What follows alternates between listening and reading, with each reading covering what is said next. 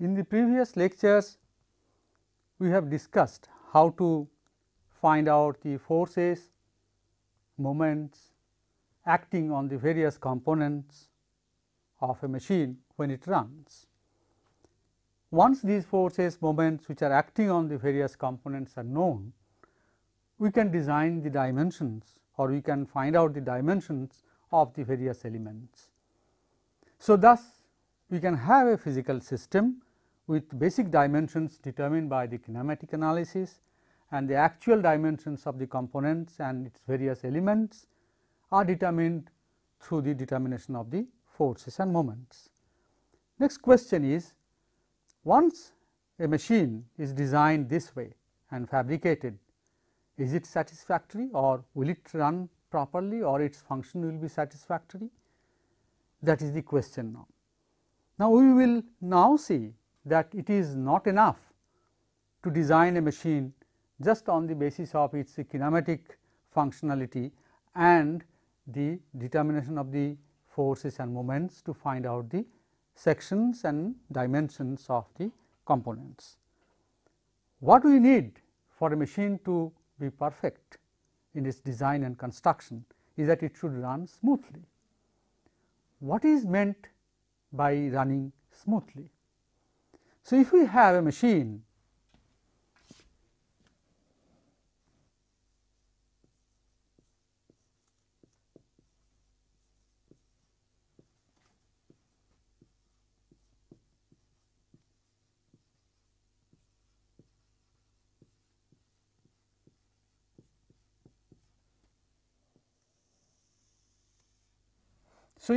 machine just indicated by the outline and it is supported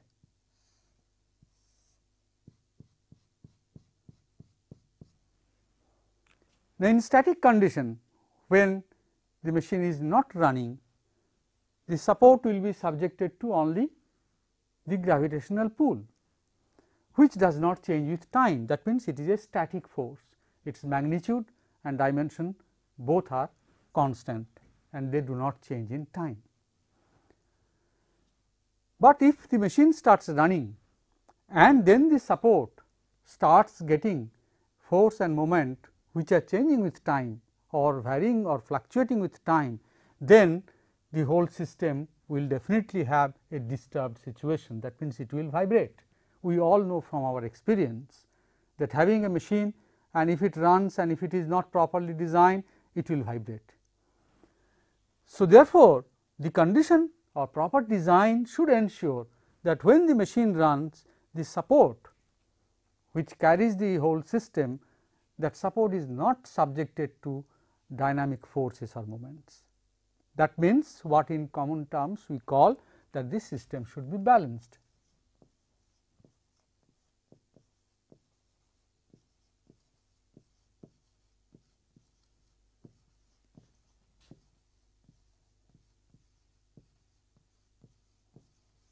Before we take up the problem of finding out how to balance a system or when a system is balanced, let us first find out that why dynamic forces appear or they get exerted on the support once the machine starts running.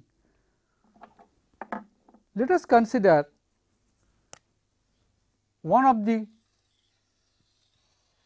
component of the machine, say I, whose velocity of the center of mass is v g I, g being the point and it also has an angular velocity omega I at this instant. Let the inertial properties of this member be denoted by m I, that is mass of the object, and I is the centroidal moment of inertia of the object. Then the angular and linear momenta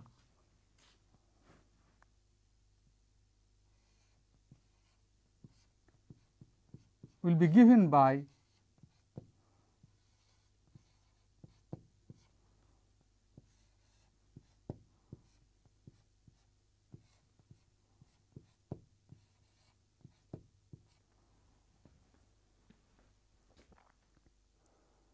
So, when we consider all the bodies together consisting the or constituting the whole system or machine, then the total linear momentum of the whole machine will be given by the sum total of all the individual linear momenta summed over all the components if there are n number of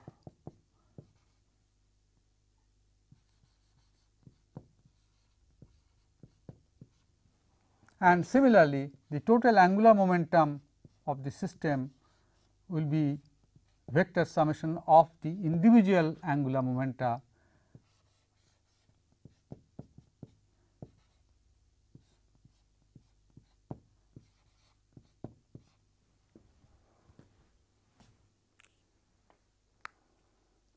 Now, if this momenta both linear and angular momenta remains constant with time, then external force applied by the support and external moment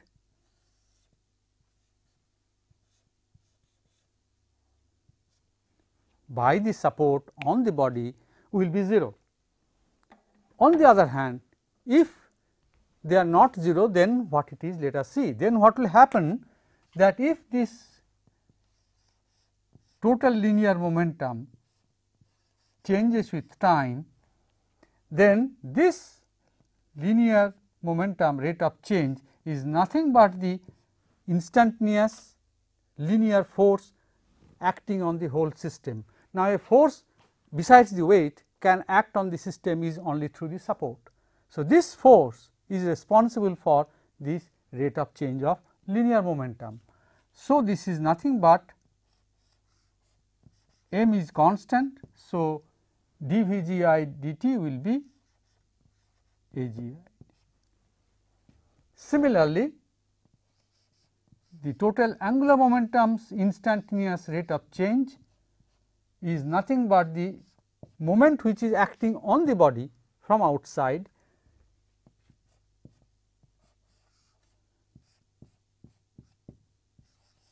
where alpha I is the angular acceleration of the ith component, AGI is the linear acceleration of the center of mass of the ith component. So, therefore, we find that the system or the support will receive a force from the machine like this.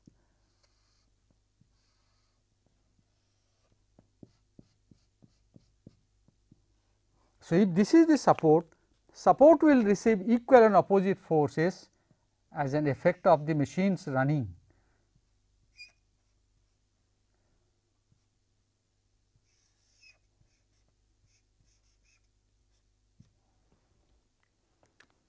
So, what is the unbalanced force received by the support?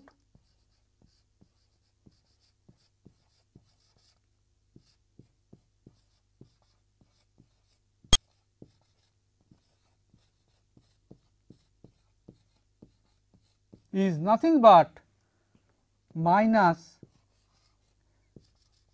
mi AGI, which is nothing but the sum of the inertia forces of all components.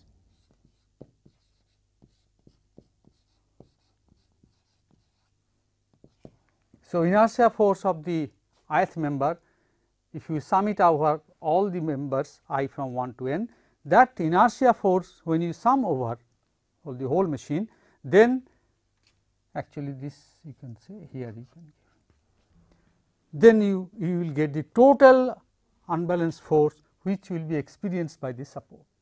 Similarly, unbalanced moment on the support will be nothing but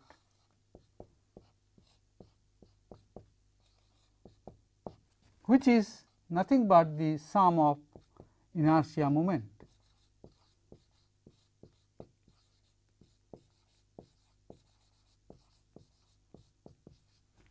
Thus, the reason for support experiencing unbalanced force and moment is the non-zero inertia force of the system at an instant or non-zero inertia moment of each member at any instant.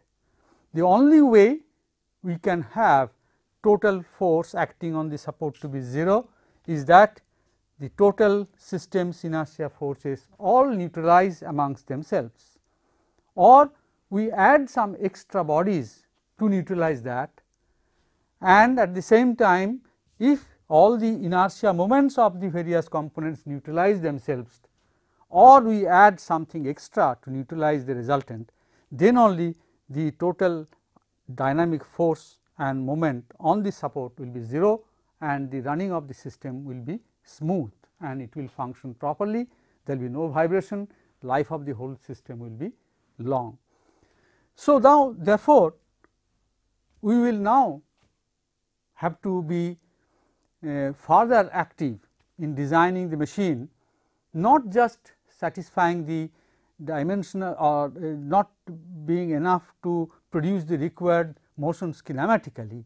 It is not enough for the components to have enough strength to sustain the forces and moments, but the mass distribution of the whole machine should be such that the support is not subjected to any dynamic force. Now, this apart from these forces, there is of course one static force all the time acting, that I have not shown, but it will be always there. We should remember that, that is the weight of the whole thing. But this weight is a static force, it neither changes in direction nor in magnitude, and therefore, we are not worried about that. But both this F and m will change continuously as this quantity AGI and alpha I, they fluctuate with time, because the machine members run. So, as I mentioned just now, there are two ways we can have no inertia force acting on the, or no resultant inertia unbalanced force acting on the support, is that where the individual inertia forces are balanced or rather 0, or they balance or they neutralize each other when there are more than one systems, same with inertia moments. And therefore, there are what we will now consider is that an activity to make machines run smoothly, and the whole process is called balancing.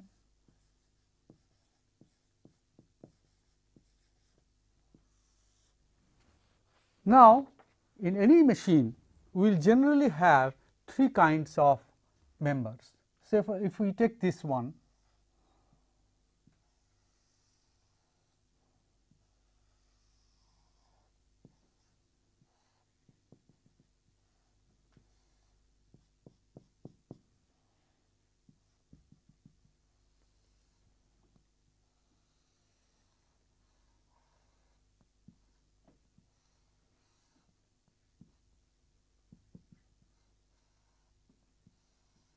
so a large number of machines you will find, just I am taking an example, large number of machines consist of a mechanism what we call as slider crank mechanism.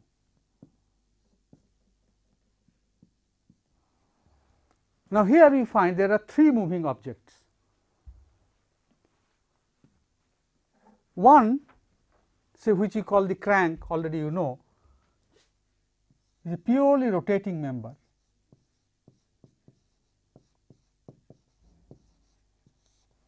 It makes pure rotation about this hinge. Similarly, this one makes pure translation.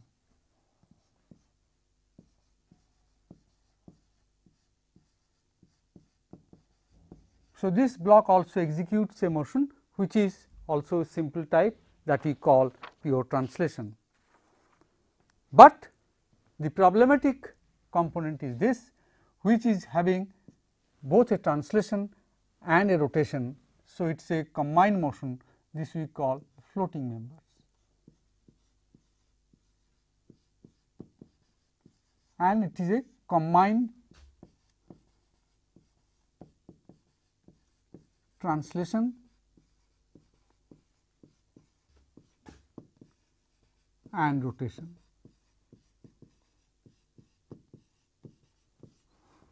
So, a machine in general or a mechanical system in general will consist of three different kinds of objects. One type where the components are executing pure rotation. In another situation, the components execute pure translation, either rectilinear or curvilinear translation. Another kind where the objects are having combined rotation and translation. So, we will take up the subject of balancing for three different situations. So, one is rotating body or rotary balancing.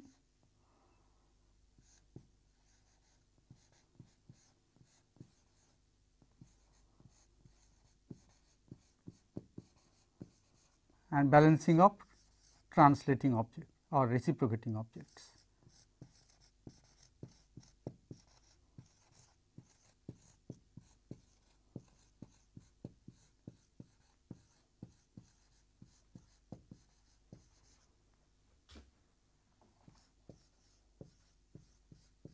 And finally, mechanism balancing.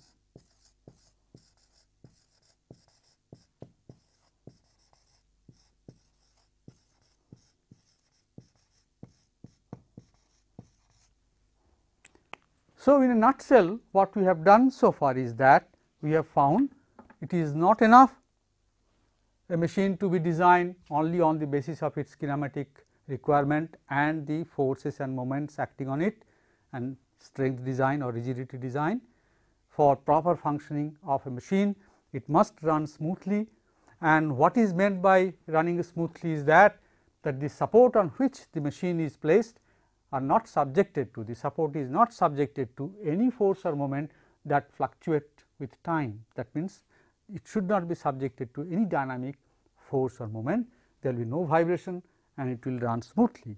Now, what are these forces experienced by the support? Dynamic forces. This, apart from the static force weight, the dynamic force and the dynamic moment which are being experienced by the support are nothing but the sum total of the inertia forces of each of the all the components and sum total of inertia moments of all the components. We have also seen that a system or a machine will have number of components. Some of them can be of purely rotary type. An example of that is the crank of a slider crank mechanism. Some of them can be reciprocating body or translating objects as the slider of a slider crank mechanism, or it can be a floating or complex motion or combined motion body as in case of the coupler of a slider crank mechanism. And we will now handle the problem of balancing a machine, that means doing something so that it runs smoothly, all the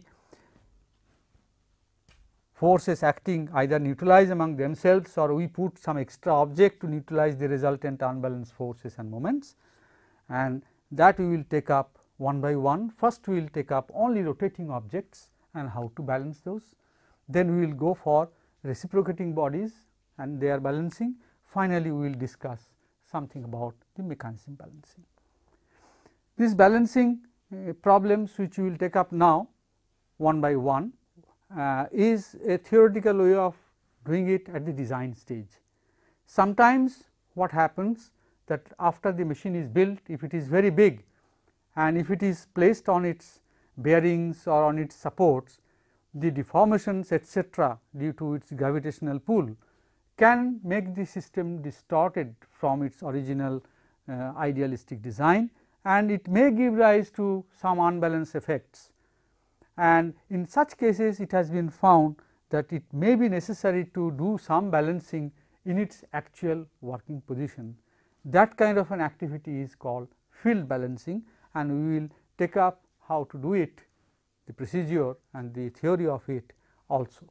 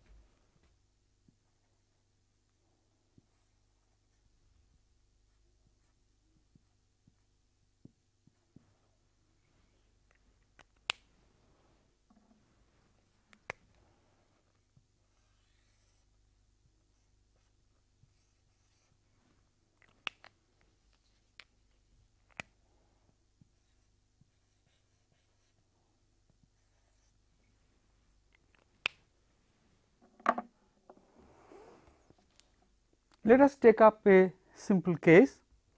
When an object is mounted on a shaft which is rotating, let us see what will be the unbalanced force experienced by the bearings or the support. Now, we know that there can be two situations. The object itself may be of irregular shape, by virtue of which the center of mass is away from the axis of rotation, and let the eccentricity of the center of mass be denoted by E, and let the mass of the whole object which is rotating be m. There can be two situations, as I mentioned just now. One is that the shape itself is like that the center of mass is away from the axis of rotation. There can be another situation that it is a perfect disc, circular disc, and supposed to be a symmetric body, but even then the center of mass of that may have a small misalignment with the axis of rotation because of assembly problem, which is not by design, but by error. Now, when this shaft is rotated at an angular speed omega, then we all know that the inertia force of the object is what? The acceleration of the center of mass, which is towards the center, which is omega square into E into mass, that is m omega square E, and this force will be, inertia force will be minus of that. So, it will be, this is the acceleration is in this direction, I should have indicated it,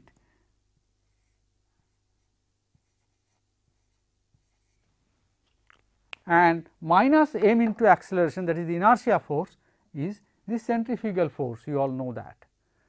Now, so therefore, at any instant what will happen to the support?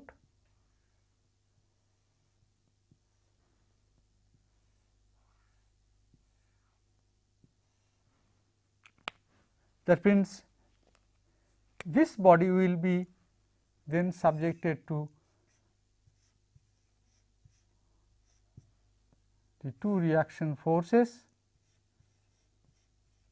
will be acting on this, whose resultant will neutralize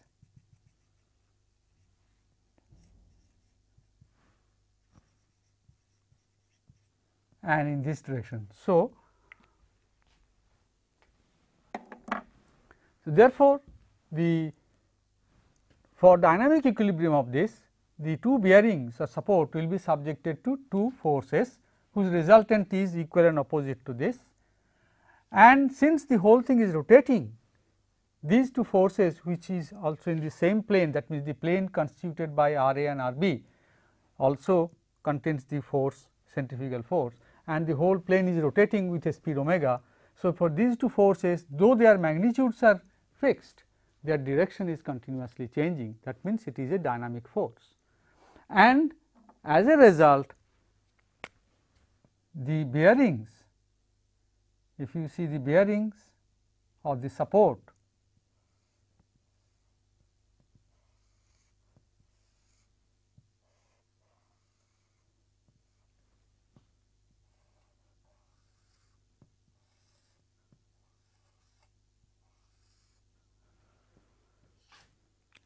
if this be the support, then this will be subjected to forces like this.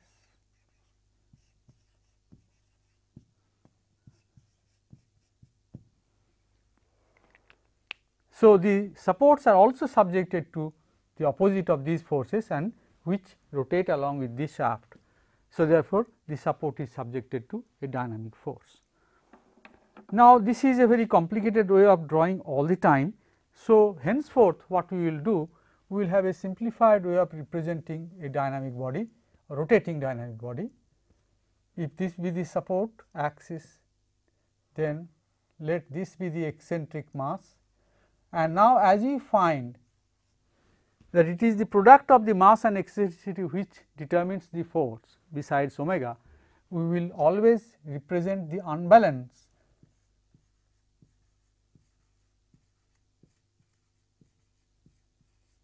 as a product of mass of the object and the eccentricity of its CG from the axis of rotation. Now,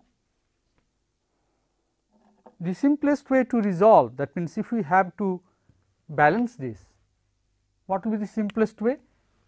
We will say that we can add another mass here m b at an eccentricity E b, so that m b E b is equal to m e. If that happens, then the centrifugal forces of the two bodies, one originally existed of the system and another one added later. So, they will neutralize each other, and so therefore, there will be no resultant force on this support. What we have done by doing this is effectively we have brought the center of mass of the total object just on the axis of rotation. If the resultant center of mass comes on the axis of rotation, resultant inertia force will be 0, that is resultant centrifugal force will be 0.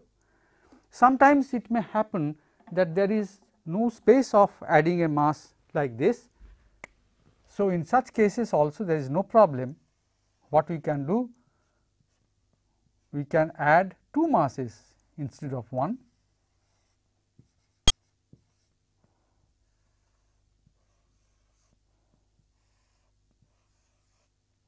So, we will call m a b e b e a b,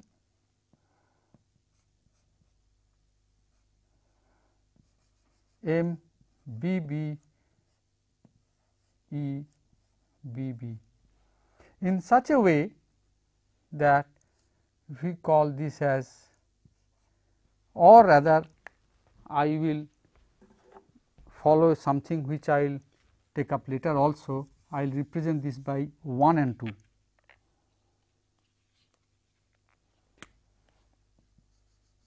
M b 1 E b 1, M b 2 E b 2. This is A 1, this distance is A 2 and this distance is A. In such case, we have to satisfy two conditions, that the resultant centrifugal force by these two balancing masses produced is equal in magnitude and of course, opposite in direction with that.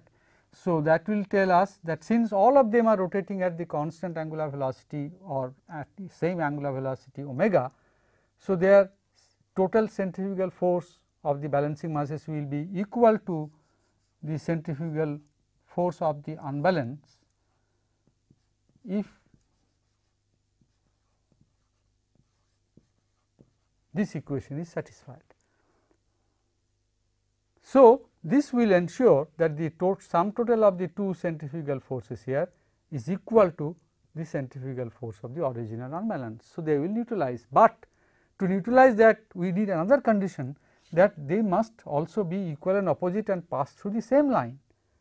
Now, the condition which will tell that the resultant of these two centrifugal forces will pass through this point, you all know from basic mechanics, is that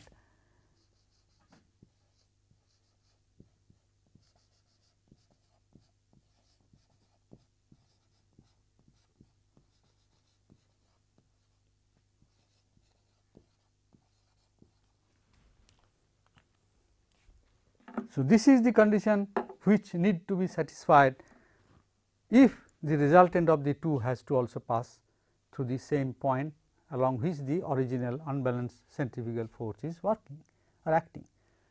So, therefore, we have two equations and we have two unknowns.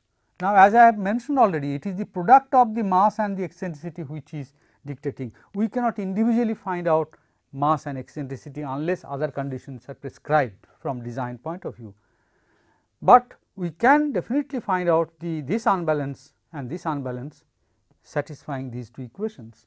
We have two unknowns MB1 EB1 and MB2 EB2.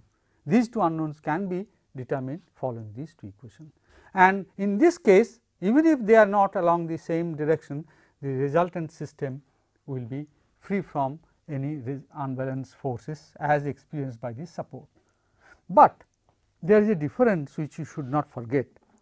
In this case, the force which was acting here is neutralized by the force here, both were equal. In this case, what happens? The force which was here is neutralized by two forces like this. The difference is that though so far as the supports are concerned, both will be free from dynamic forces. In this case, the shaft is completely free from any effect due to the centrifugal forces. There will be no bending moment or stress to which the shaft will be subjected to. On the other hand, here you will find this portion of the shaft will be subjected to a bending moment, and therefore, definitely it will be subjected to some stress because of the rotation. And if the rotational speed is very high, this bending moment here can be of course important for the design of the shaft. So, to finally to say that in this case the balancing is absolutely complete, even internally there is no effect to be seen, and that is called internal balancing.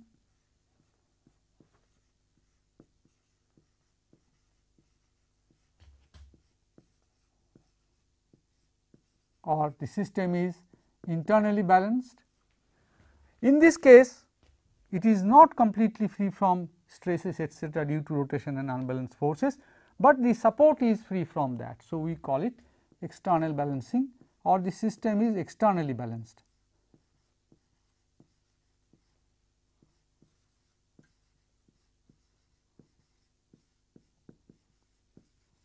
So, there can be two different situations.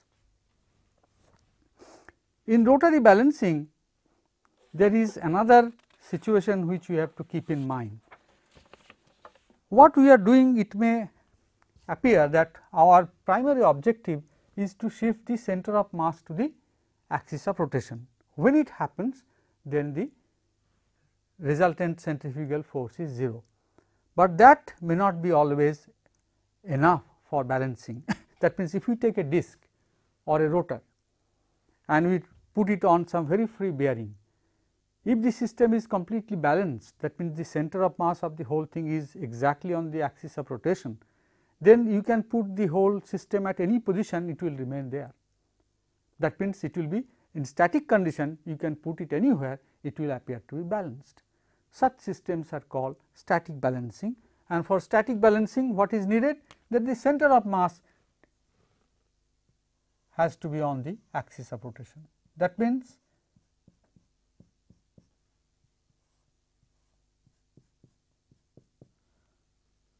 now if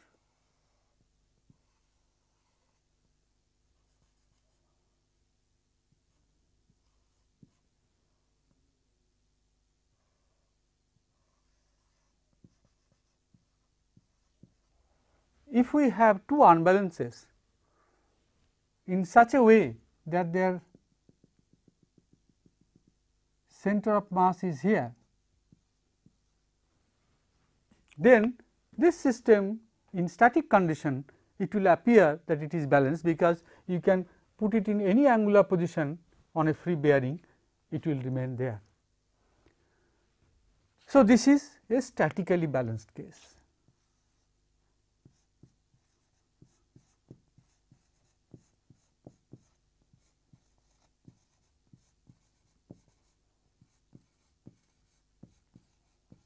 So, this rotor or rotating object is statically balanced. But what happens when it starts rotating? Moment it starts rotating, these centrifugal forces will appear, and this centrifugal force and this centrifugal force, they will produce a couple, and when this is rotating, in rotating condition,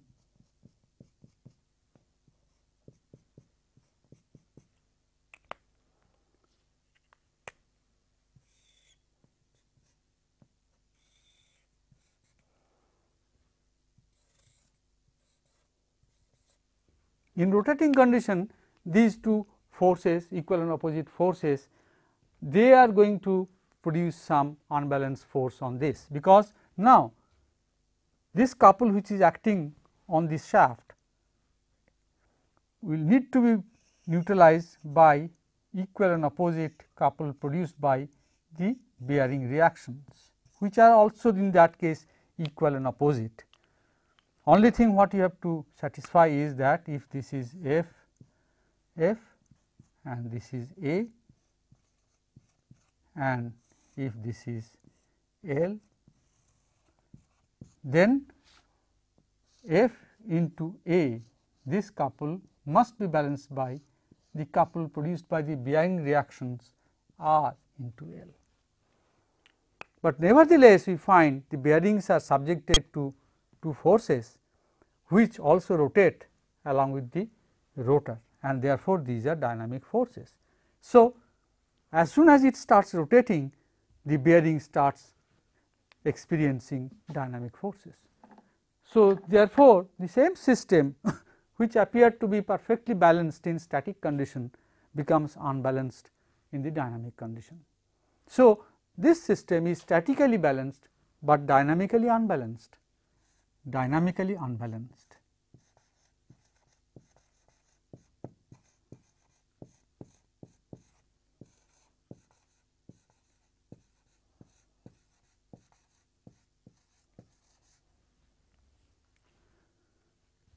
Now, to balance this, what we have to do, that means, if we have to produce a rotating object which is both statically and dynamically unbalanced, we have to ensure that the resultant force and resultant moment produced by the objects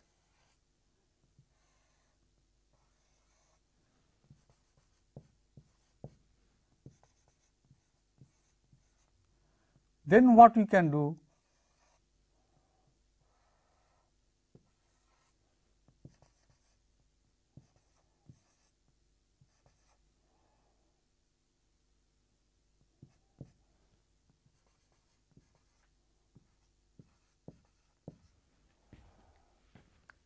so if we add these two objects in such a way that it produce a couple, if this is B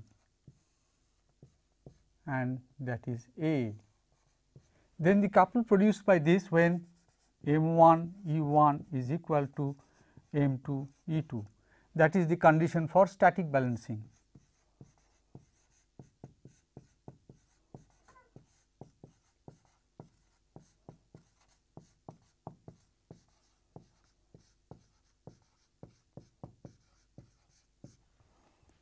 Now, if we have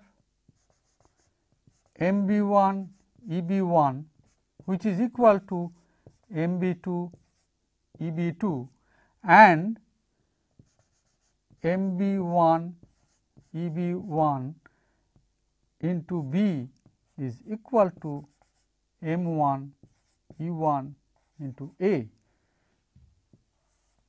this will produce an equal and opposite couple. So, that the unbalanced couple produced by these two masses will be neutralized by the unbalanced couple produced by the other two balancing masses. So, the resultant moment and resultant force both should be 0. So, this is the condition for dynamic balancing.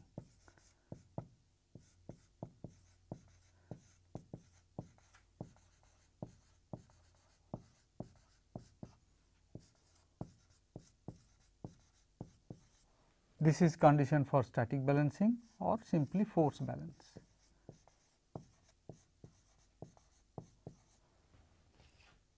So, when both the conditions are satisfied, condition for force balance and condition for moment balance, then the system is dynamically balanced.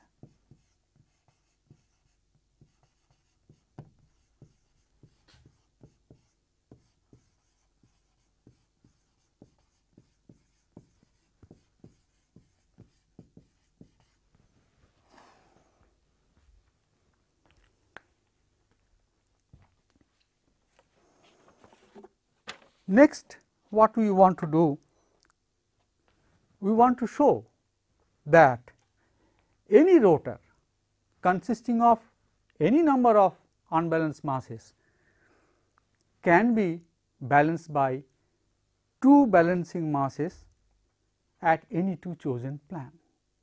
These any two chosen planes which we can take for putting the balancing masses, of course, depend on the design considerations and other features of the system. But theoretically, any two planes you can select where you can put two balancing masses that can balance any rotor with any number of unbalances. It is extremely important, this theorem, because that shows that to balance any rotor, because even a continuous rotor may be treated as an infinite number of thin discs which are individually unbalanced. And so, even a continuous rotor can be balanced by only two balancing masses placed at your chosen planes.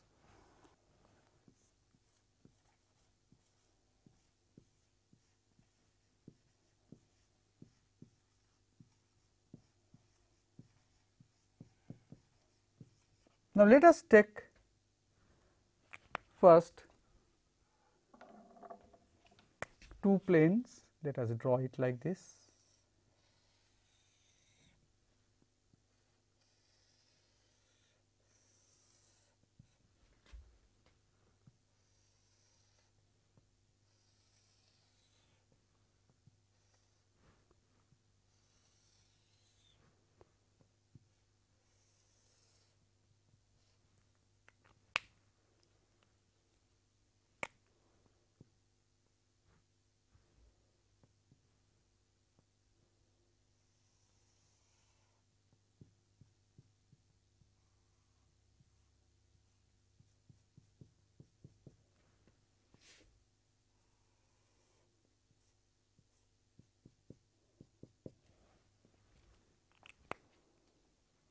So, let this be plane A,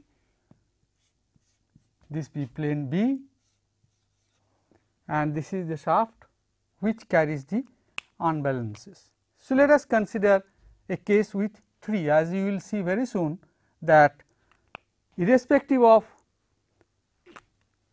the finite number I am selecting,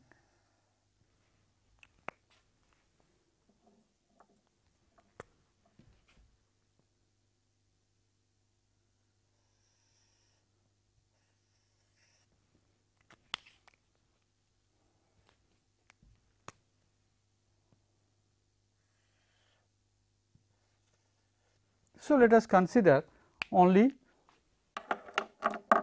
3 unbalances here, M1 B1, M2 B2 E2 and M3 E3. Now, it means what? That this will produce a force F1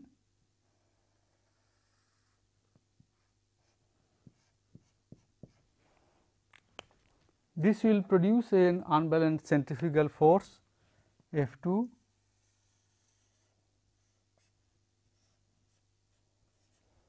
and this one will produce and unbalanced centrifugal force F3.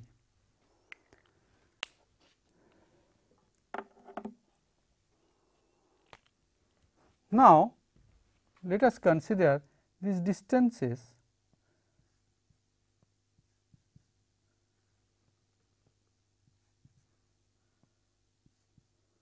so let this be A1, let this be A2 and let this be A3, the location of these unbalances, and the overall distance between the two planes is a capital L, say, or say A.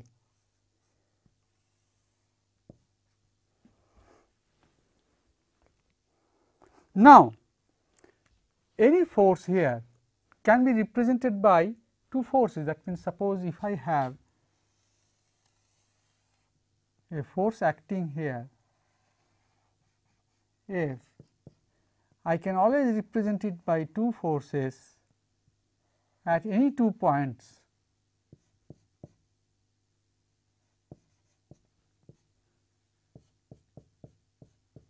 by F1A and F1B, so that these two forces resultant is F1.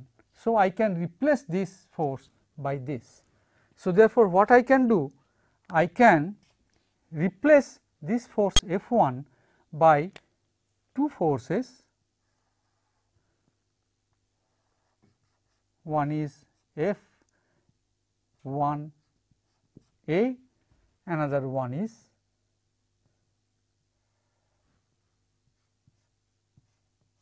F1B, and there is no more force here. Similarly, this force F2 can be also split into two forces in these two planes, and this is F2A and this will be F2B. And since I have replaced this force by these two, there is no need to have this. And finally, this force can be also replaced by two forces F3B and F3A. The magnitudes can be easily figured out how it is going to be. As you can say, if this distance is A1 and this distance is A, as I have chosen here, then we will have F1A plus F1B must be equal to F1, and F1 into A1 must be equal to F1B into A. This is the condition, or these are the equations to be satisfied if this force system is to be equivalent to this force, single force. So, now you see what we have, the two planes, all the unbalanced forces are represented by an equivalent system in which, say, let us draw the situation now. The situation is now like this, that we have a shaft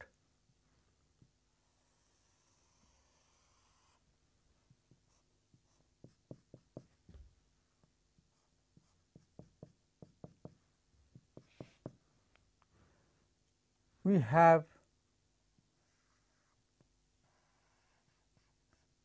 F1A, F1B,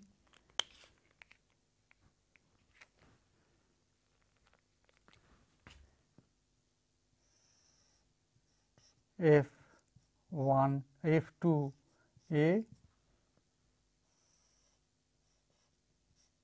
F2B and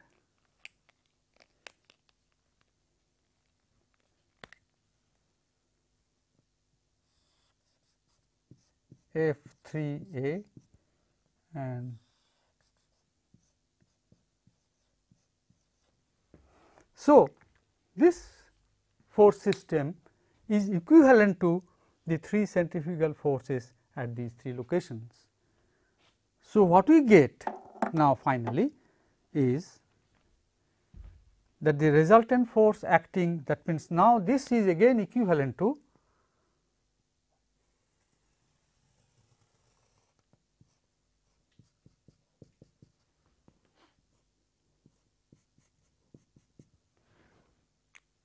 what we do, we can add these 3 force vectors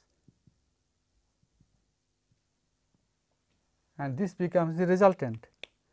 So, we can say this location the resultant force is R A and the resultant here of these 3 vectors, if we add F1B, F2B add, then add this. So, this is RB. So, resultant here will be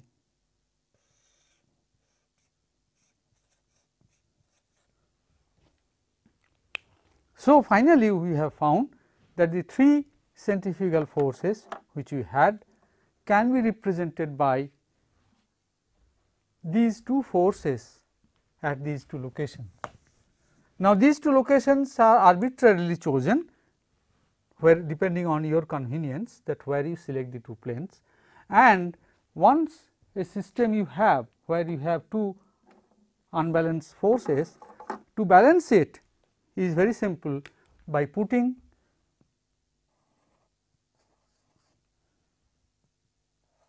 two balancing masses MBB EB MB A EA, so that this centrifugal force and this centrifugal force they exactly neutralize each other. So, therefore, with this system of 3 unbalanced objects, if you put 2 balancing masses here,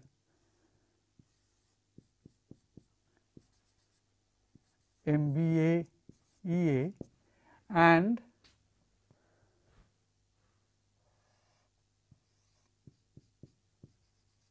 MBB EB, then these 5 objects will balance each other. There will be no unbalanced force or no dynamic force experienced by the supports.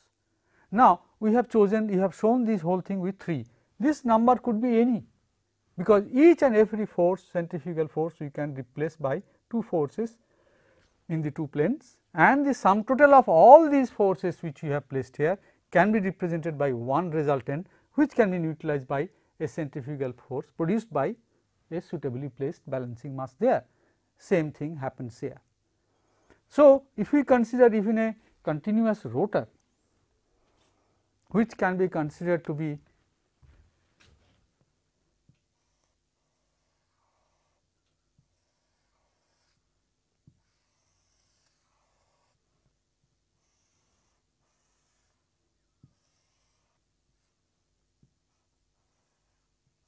then this can be split into thin discs, infinite number of thin discs, and each one of these discs may have its own unbalance, but it does not matter even if the number is infinite, because it can be always balanced by only 2 balancing masses placed at 2 suitably chosen planes, which depends on the designer's convenience.